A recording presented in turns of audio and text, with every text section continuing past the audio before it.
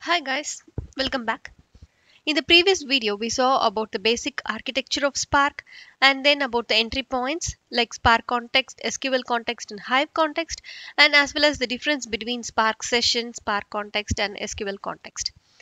In this video, let us try to understand the parameters of Spark context. First parameter is the master.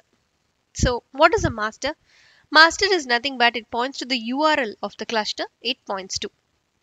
Next comes the app name. The app name specifies the name for your job. Next comes the Spark Home. Spark Home points to the Spark installation directory. And next is the Py files. The .zip or .py files to send to the cluster and add it to the Python path. Next come the Py files. The .zip or .py files to send to the cluster and add to the Python path. Next parameter points to the environment. This is nothing but the worker node's environment variables. Next, batch size.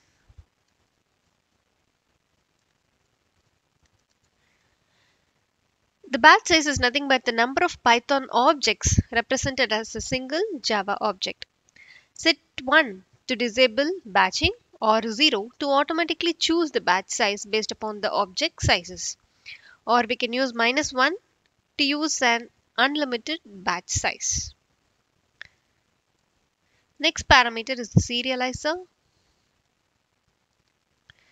This is nothing but an RDD serializer. In future videos, we will try to understand what an RDD is. Next comes the conf. This is nothing but an object of Spark conf to set all of the Spark properties. Next comes the gateway.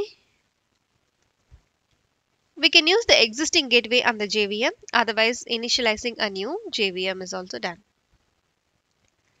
Next comes the JSC, which is nothing but the Java Spark context instance. Next is the profile. This is nothing but a class of custom profiler used to do profiling.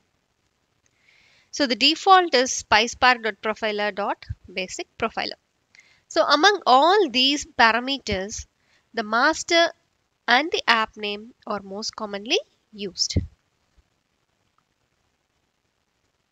So now you would have got some basic idea of what are the different parameters of Spark context and for what they are used for. Thanks for watching this video. Have a nice day. Bye-bye.